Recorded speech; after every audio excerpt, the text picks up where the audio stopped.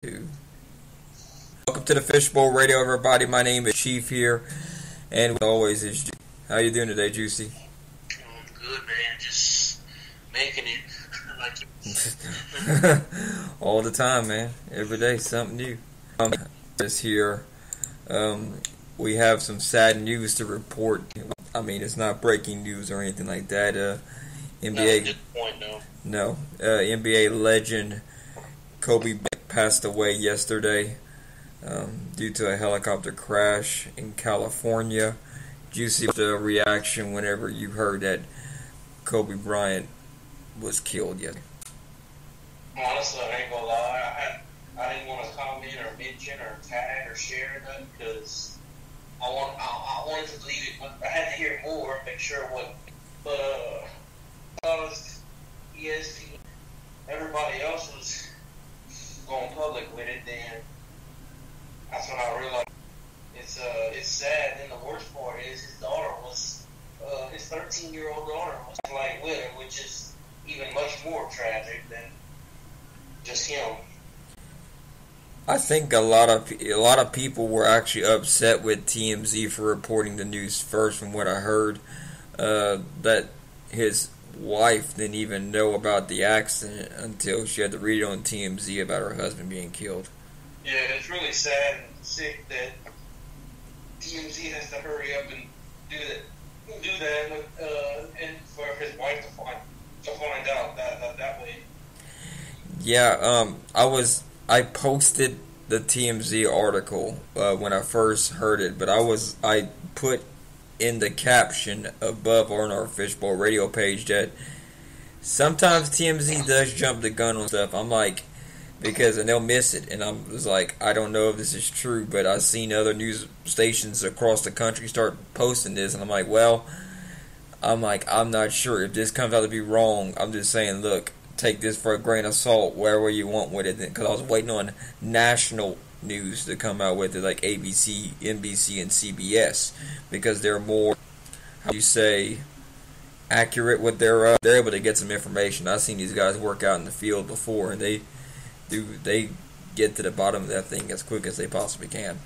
They say it was just bad weather. That the weather was foggy so bad that the sheriff's office had to ground their choppers.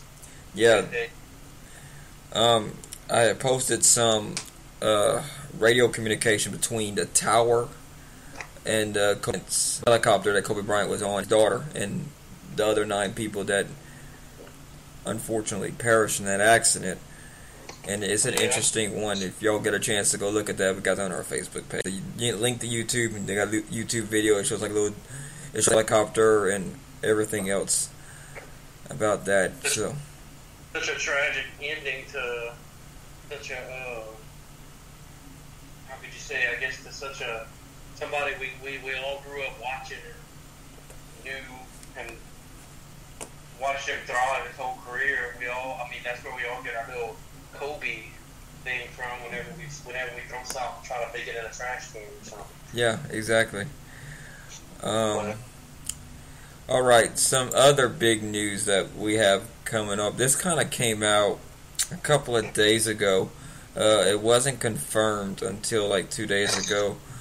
The New Orleans Saints they issued a statement that reports that their team's public relations staff assisted the Archdiocese of New Orleans in a sex abuse scandal. They tried to block the release of emails, nearly 300 emails between members of the Saints' PR staff and the communications department. They were trying to release these emails. I don't know what's exactly in them emails that would want them to even. First off, if you're a part of Saints' PR staff, why are you even getting involved in this kind of stuff? Is what I'm trying to figure out. You need to stay out of it completely. Like, it's not really something that they should be trying to nudge their nose in on. But here's what this. Okay, let's see. The Archdiocese declined to comment on the issue. The Saints released a statement confirming that Greg Bensel, the senior vice president of communication for the New Orleans Saints, did in fact assist the Archdiocese with messaging before the Archdiocese released a list of clergy who have been credibly accused of the sexual abuse of children. Okay, here's what the release says. While there is current litigation relative to the New Orleans Archdiocese and clergy's sex abuse, our comments are limited only to the scope of our involvement. The New Orleans Saints organization has always had a strong relationship with the Archdiocese. The Archdiocese reached out to a number of community and civic-minded leaders seeking counsel on handling the pending media attention that would come with the release of the clergy names in November of 2018. Greg Bensel, Senior Vice President of Communications for the New Orleans Saints, was contacted and offered input on how to work with the media. The advice was simple and never wavering: be direct, open, and fully transparent, while making sure that all law enforcement agencies were alerted. The New Orleans Saints, Greg Bensel, and Gail Benson were remain offended, disappointed, repulsed by the actions of certain past clergy. Remain steadfast in support of the victims who have suffered and pray for their continued healing. So that was part of the release there.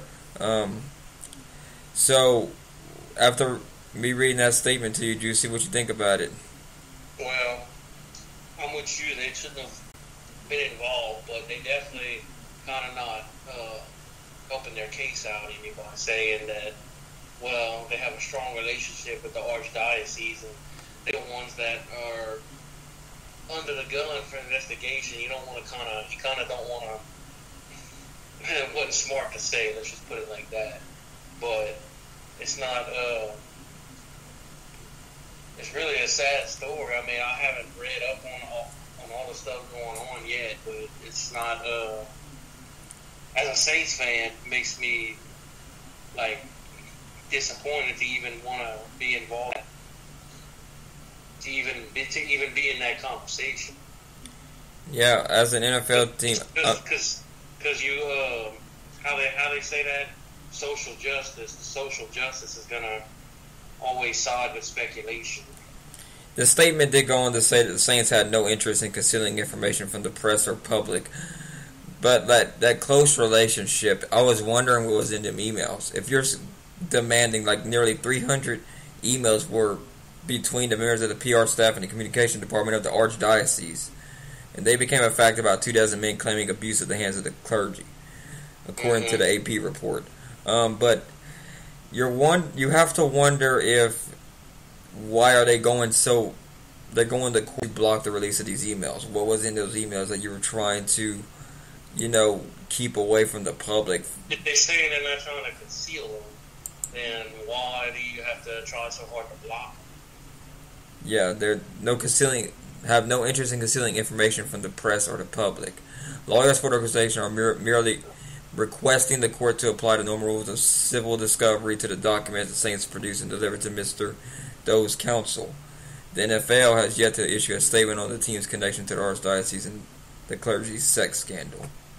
Believe me, I am 100% Saints fan, but I'm also 100% real too. Whether I'll be very fair in judgment on the Saints and whatever on how I feel about it. So let's just clear that up. But I was wondering why, if you're the Saints, what would be your? I know you have, like, let's say you would try to help out your friend as much as you possibly can in certain situations. I'm guessing that's what their point was. They were trying to do. But man, that's one thing to me. It'd be one thing if it was like, well, what makes it worse is that it's a whole that it's an NFL organization, and you know how high profile stuff like blows up like really fast, and people come up with these wild ideas, and it's a dark cloud. Let's just say that. Like I said, there's not a lot of information out there right now. It's kind of been, I don't know, like people. I don't think people are paying attention to that like they should be. This is a big deal because it's to blow up into something huge. Yeah, we're just trying to document it right now because it needs to be out there and it needs to be discussed. But I'm wonder once they release them emails about it, because if it rules in the court, I feel like something of that nature that could have an impact. Maybe they were just trying to give advice to the archdiocese. I have no idea what they would do, but for an NFL organization, I feel like you got to pick and choose your battles better than that, because that seems really irresponsible to even get yourself in this situation, because this is this whole thing is a sex abuse. What it's sexual abuse, but like the Catholic Church has a long history of it between priests and children. It's a long thing, but man, like this could really be very bad for the Saints. People could lose their jobs over this if something comes out to where they put something in those emails. That the whole front office could be shaken up. Yeah. It's just something that you don't need to put yourself in. Like, if they reached out to you and you said, and they said, look, we need some help. How do we, like, this is what this whole thing's about. Like what the Saints were saying was, they looked like they were reached out, and they were like, look, we need some help. How do we address the media and the public with this? We need some help. If I was the Saints, I'd be like, y'all should have just as much experience dealing with the media as we are. Because just tell them, be completely transparent about it. I mean, anybody, like, why would you want to hide something in a sex abuse revelation anyway? I mean, to protect yourself, but if you're trying to come up with a list, you better come clean that first time, because you may really severely hurt your other clergy members that come to your church and support your church. You might lose all that support, and they might go to another church. You're not the only one that's even getting like support like that. Exactly. So, like I say, that I think that was a really dumb move. Whoever thought of the idea was to even help out the thing, because now you're drawing yourself unwanted attention to your franchise. In other words, it didn't need to be done. You should have, if you were hiding something or emailing, you shouldn't say nothing. Just pretend like, or just don't get involved, or just don't tell nobody. Hey, we have a close relationship with them. Sometimes mom is the best word. If nobody asks you, or if nobody tells, don't speak to unless you're spoken to. Yeah, it kind of makes no sense to get involved in that, because it just hurts your credibility as a franchise. And if something in those emails is really damaging to the Saints, or I don't think there's anything that's really damaging out there in those emails. I don't think there is, if they're just offering advice. But if there is something more than that, which a part of me feels like there kind of is, because if you're just offering advice, why not release the emails? Exactly. There should be nothing on, but yeah, but there's something more there than I think that's what's being released yet. So we'll keep an eye on this developing story and figure out what's going on. In other news today, Bo Pelini, he was basically, I wouldn't say he was hired, he was rehired by LSU as their defensive coordinator. Bo Pelini, if you remember, he was around LSU from 2005 to 2007 under head coach Les Miles. His final season with the team, LSU won the BCS National Championship over Ohio State. He will reportedly have a 3-year deal that will pay him around $2.3 million. Bo Pelini was the head coach at Youngstown State. Yeah. So, Juicy, what you think about Bo Pelini coming back? Probably the only hire that they could have had, really, to be the equivalent of what they had before, to me, or pretty close to it, because I know they always had a top notch, at least a top 10 in the country every year at defense when he was there, and even when he went to Nebraska, when he was the head coach, he turned the defense around over there big time for him. While he was at Nebraska, he had a 66-27 record over 7 seasons.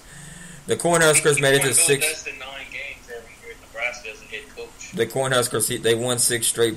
They went to 6 straight bowl appearances, and they reached the Big Ten championship game in 2012.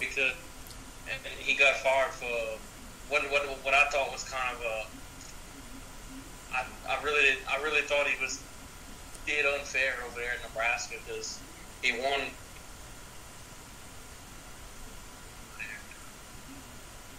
He averaged about 10 wins, a little more than 10 wins a year.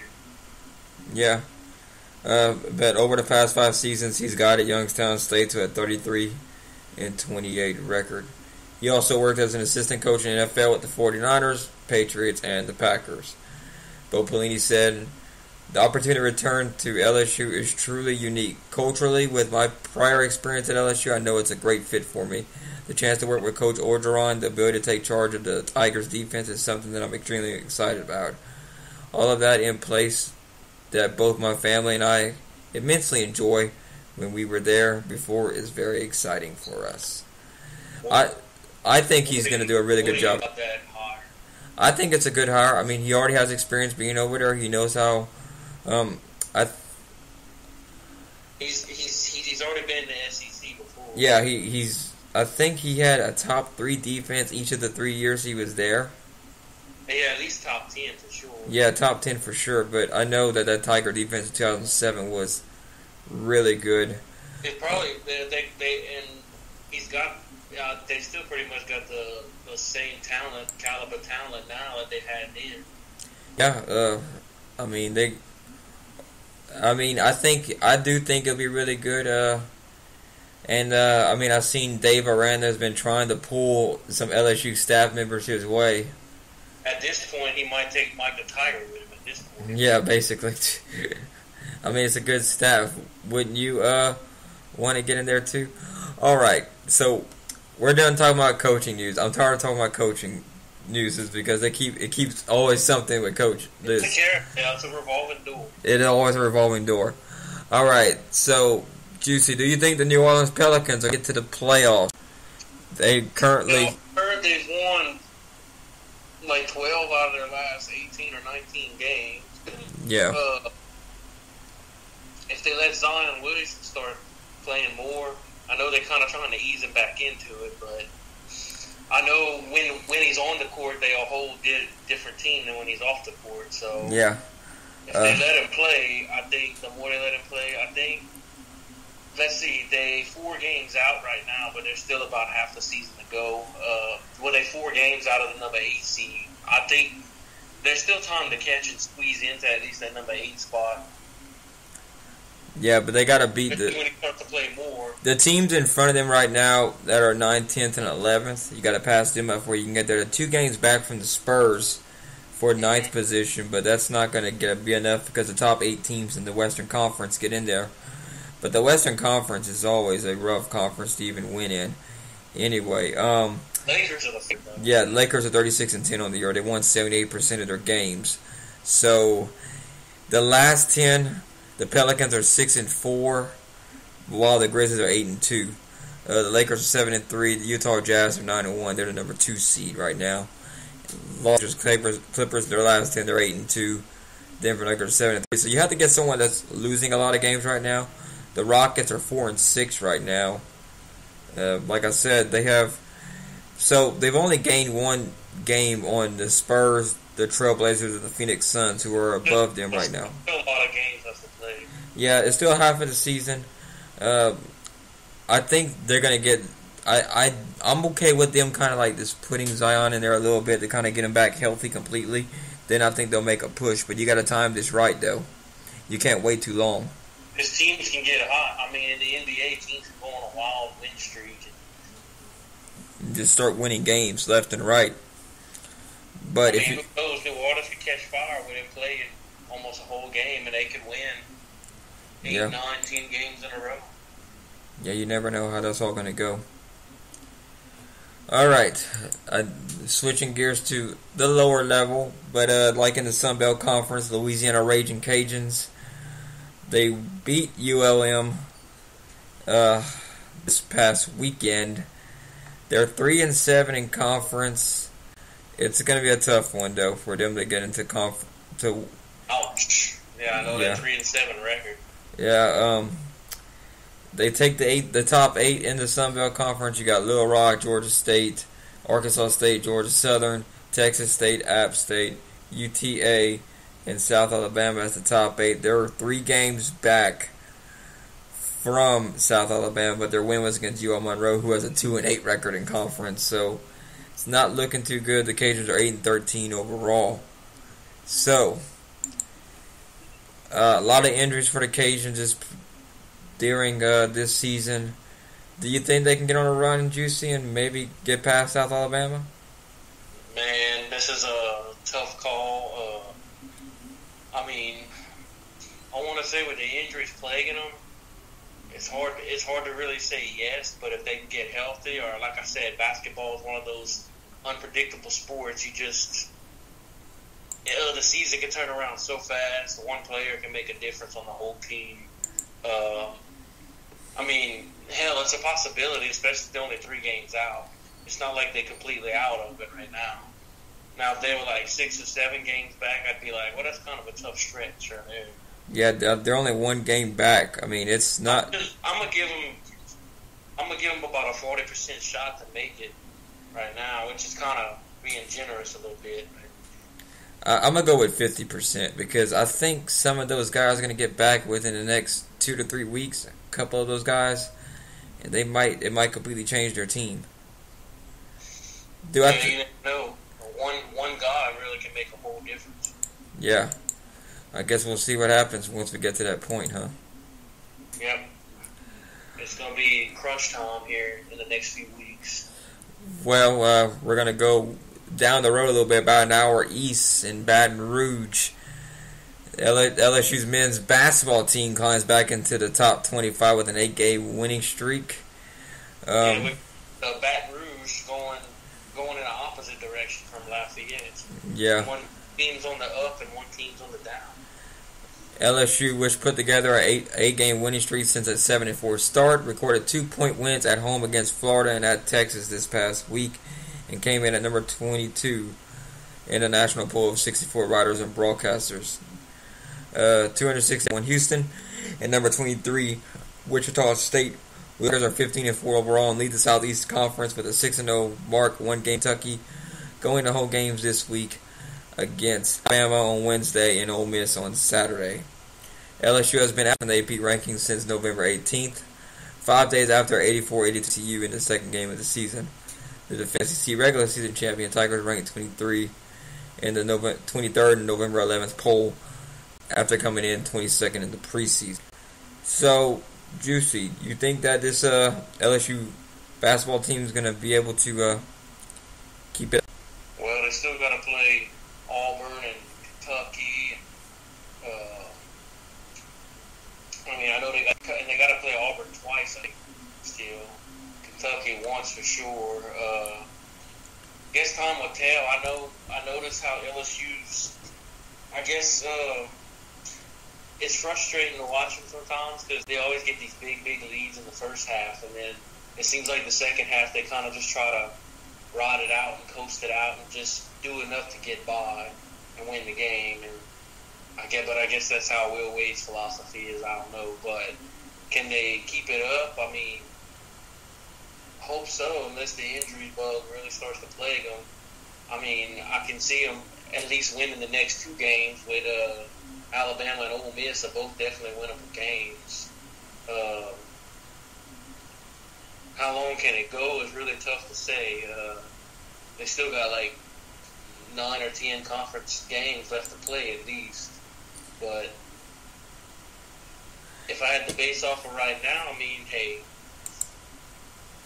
what's going to stop them? I mean, it's hard to say. I mean, you got Javonte Smart and all them. They going all crazy scoring points right now. But so you're saying the only thing that can stop them is themselves? Pretty much, yeah. The only team but I guess that's every team. The only team that can stop anybody is themselves, pretty much. So I guess we'll see how LSU does in the rest of the regular season. I know for sure they'll make the SEC tournament, though. Yeah, that seems like a safe bet here.